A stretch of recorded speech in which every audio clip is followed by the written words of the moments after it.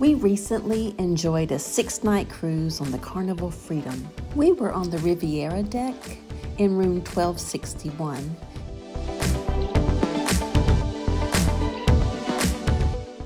It was an ocean view room on the starboard side or the right side near the bow of the ship. Plenty of room for 2 people. There weren't a lot of plugs in the room, but there were USB charging ports on the lamps beside the bed.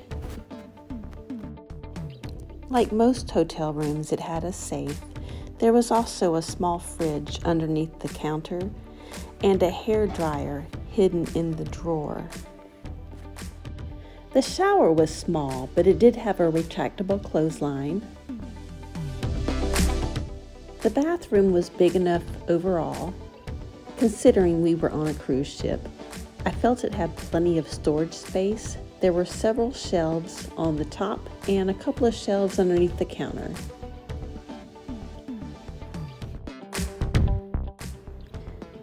There were 2 separate hanging closets and 1 closet that was full of shelves.